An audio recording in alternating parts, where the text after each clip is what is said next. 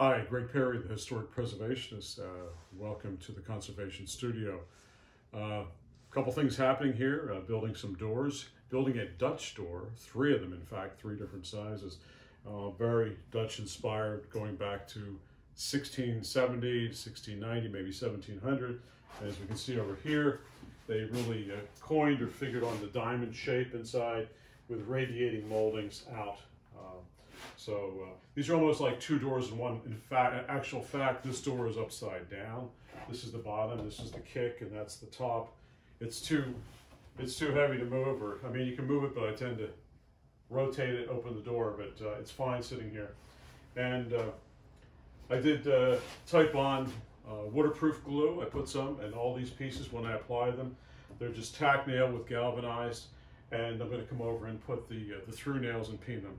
So, you know, these guys here, fairly sizable. They're very malleable type nails, and they're gonna end up being peened on the other side.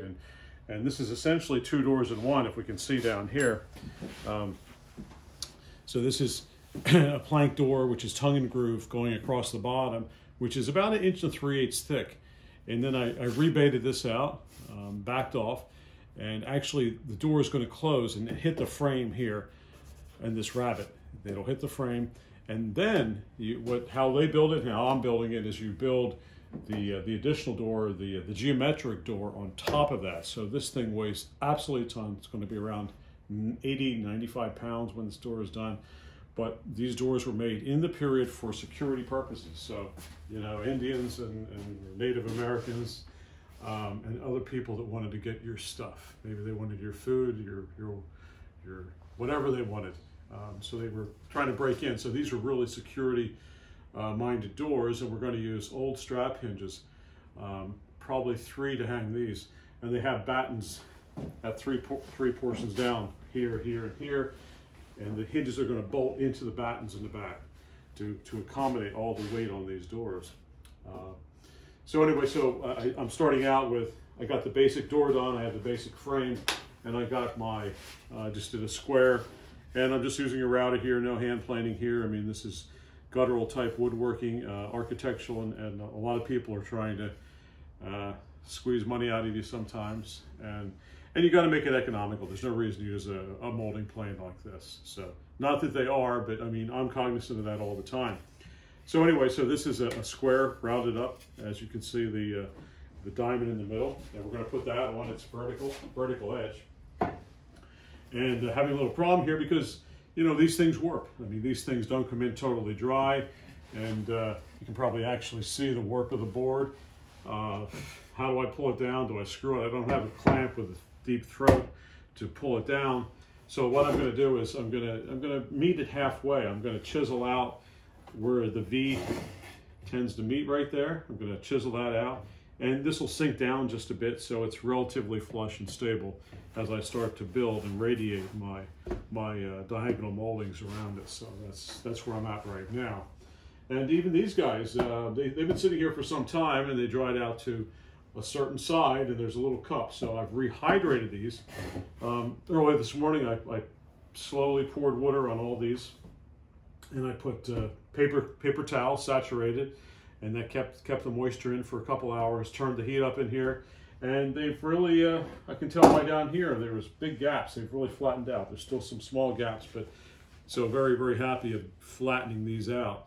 And actually using the bench here as a flattening agent, because this Swedish bench is actually, I don't know, it's 3 inches in the internal, so it's really keeping it flat. I'm clamped down here, so I'm flattening this guy out while I put the bottom batten down, the sides and the top. So it's going to all aid and abet that glue surface is going to peel this back and force it down to the benchtop surface. So that's a good thing. And so not too much else happening with these. This is number 2.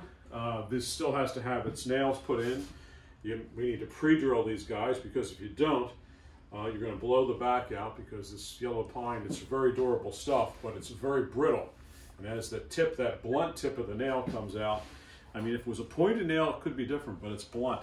And that last 1/8 inch or 1/16 of an inch, it's going to blow a piece of wood out. It could be 1 inch by 1/8 inch or something, but it's unsightly, and then you got to fill it in, and we don't want to do that. So there's going to be, you know, we're going to come through and pre-drill all these guys. So it's going to take some time, but I want to get through the woodworking first on all three of these, hang them in their subjective frames right here, and then go back and put the nails in. And then they go into some kind of a finishing process with a lot of filling.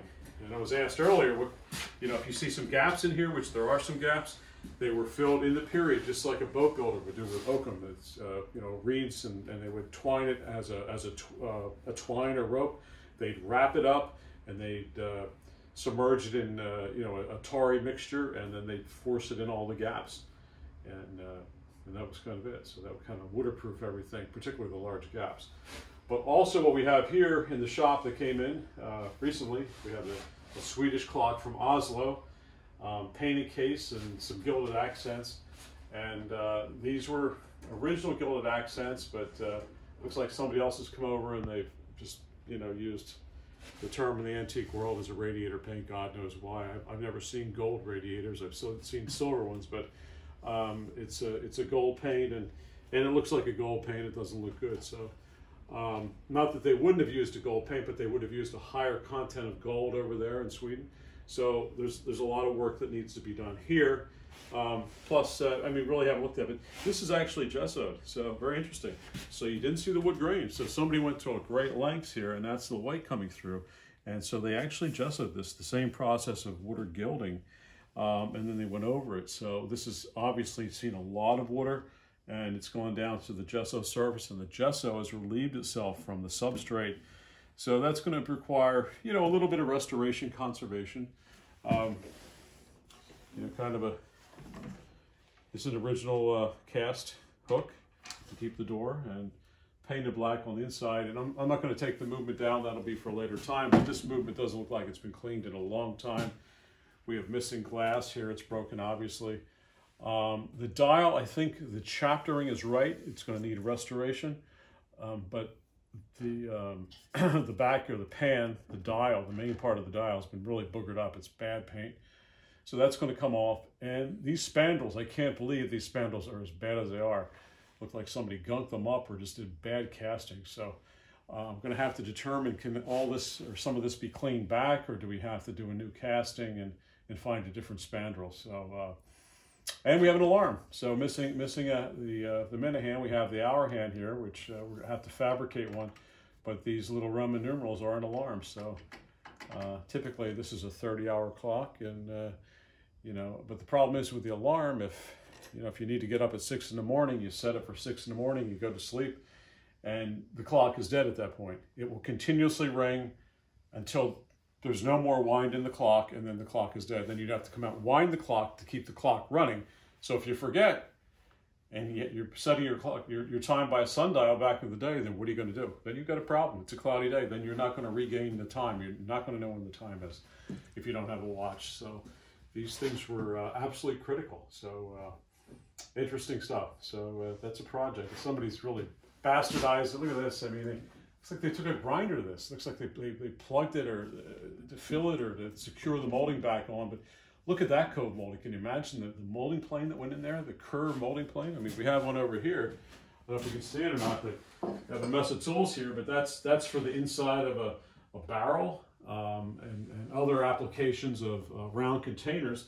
That is something that could have been used in here, something similar, but not totally that. But you kind of get the idea of it. I can't believe they just went off and just gouged that out. So that's got to be worked on. But they call this a mora, M-O-R-A. So that means man in Swedish, I believe. So this is a mora clock, and then they have, and I don't know the name for the one for the female version. So they have male-female clocks. I don't think we have that here in the colonies, nor do we have it in England or continental France. So, but interesting stuff. So pushing on here. Today, get our diamond on and start to get our moldings. Our moldings are actually made. We have a pylon behind the door, and I think I have enough to do all 2 doors. Everything is made here. So Gregg Perry, the Historic Preservationist, signing off.